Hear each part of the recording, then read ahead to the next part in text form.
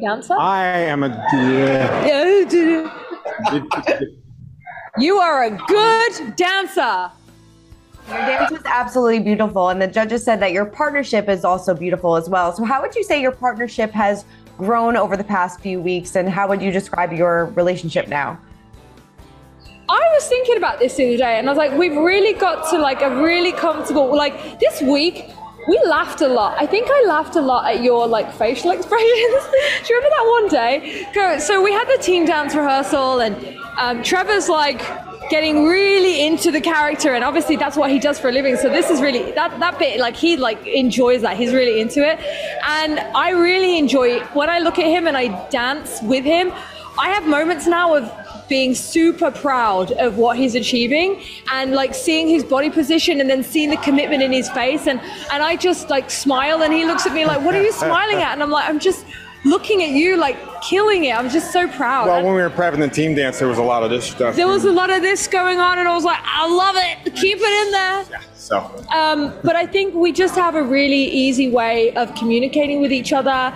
We naturally very, I don't know what is the word, just like, I don't, supportive and supportive of each other, and always checking in. You brought me ibuprofen today. Thanks so much. You know, we just really connected that way. I'm a bit of a booer in the ballroom, it's notorious. I'm a massive cheerer, but I'm a massive booer as well because, you know, it's TV and that's the name of the game, and I like to support my friends and my colleagues when they're sort of getting some, you know, remarks. And so I very lightly booed, but she definitely called me out on it, and I was like, I'm so sorry. So yeah, so I was very sorry about that. But it's the protective side of me. There are other couples that when they get up here right before their dance, wait for Emma's.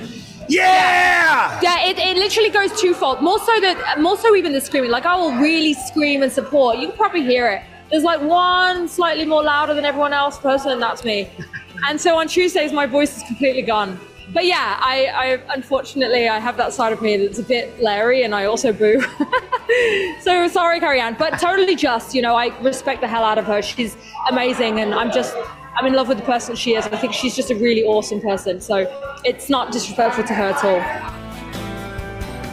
It feels amazing. It feels amazing. Like I was saying before, this really was in my wheelhouse of freedom and stuff, and I feel like if I had more time to learn frame in some of those other dances and really hone that stuff, and I think I could get a lot better too. But all I know is I'm loving it.